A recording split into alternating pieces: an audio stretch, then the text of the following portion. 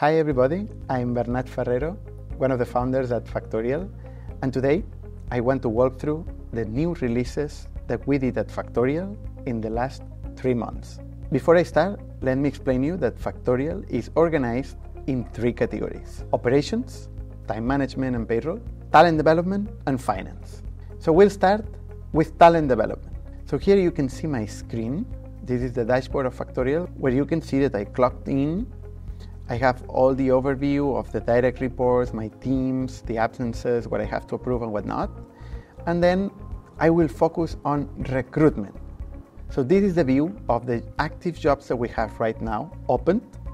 And I will click on software development. Here you can see the candidates that have so far applied into this position, and we will edit the position itself. Here you can see all the fields to configure the job position, and I will click on application form. Here you can see the so-called killer questions that you can ask the candidates in order to better qualify each candidacy.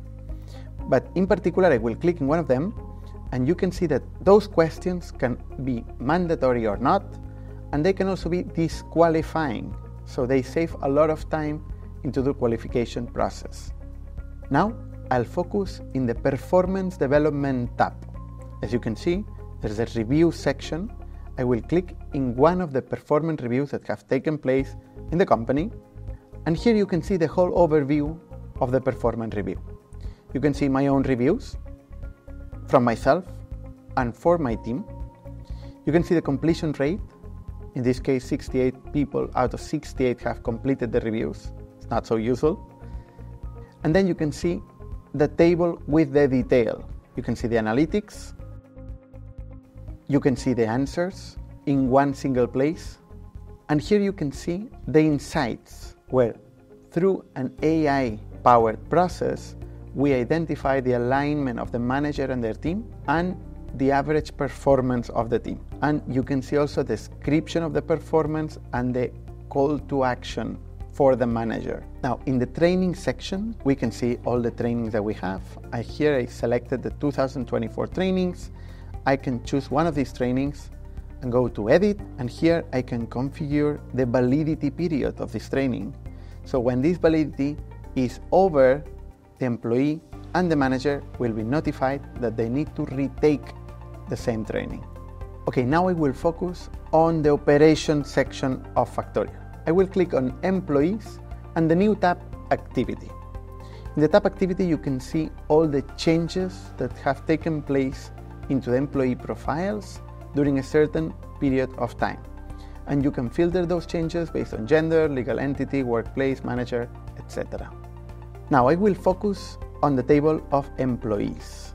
And I want to do certain changes to many employees at the same time. So I will first filter the employees. In this case, I want to choose the designers in the company. So I will choose all the designers. I will go to bulk edit, we'll choose employees. And here I will change the team from product to design. And with this change, saving changes, I've made the changes in bulk to all those employees at once. Now I will focus on the specific tab, payroll updates. As you know, all the changes made in Factorial can be automatically sent to your bookkeeper. You can do it through API, automated to certain payroll providers that work with Factorial, or you can do it manually, like we will do right now. So here I will choose the specific type of leaves, for example, family grievance and study. Let's say I want to pick all those leaves. I choose them all, and I want to send them to the bookkeeper and mark them as done. Now I will take my phone and show you the changes that we've made into the mobile app. Most of the employees using Factorial nowadays are using the mobile app first. So we'll focus in the changes on the calendar.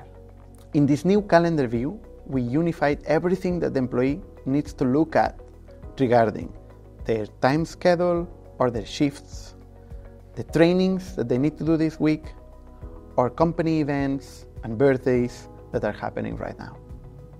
Also, the employees can now switch shifts with other colleagues through the mobile app. And they can also answer performance reviews right from the mobile app. Now we'll focus on the finance area of Factorial. And we'll start with the Projects app. You can click on Projects, and here you will see all the projects that are active right now. We'll click on Interior Design, and here we can see the overview of this project. We can see where the hours have been registered, we can see the employees, the sub-projects, and the tasks. And the tasks is precisely one of the new things that we did these last 3 months. Here you can see the tasks associated with the projects, and people can collaborate and communicate on the task itself. Here you can quote any employee in Factorial or in the project and ask them to do something for you. Now Daisy will receive a notification and people can react on the task itself. Now I will show you how to record a mileage expense. And for that I will go to My Spending, I will click on Add Expense, and I will click on Mileage. Here I can pick the city of origin, let's say Barcelona, and the destination, Paris. And here you can see how automatically the mileage has been calculated and the mileage rate applied. And the only thing I have to pick is the date in which this is happening and the expense is recorded.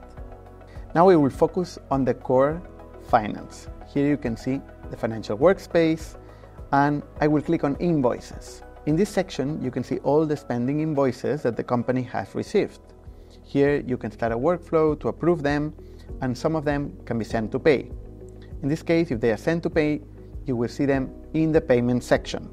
In the payment section, you will be able to click on the bulk payment, and from here, generate a SEPA file. When this file is paid in the bank, you can just click on Mark as paid.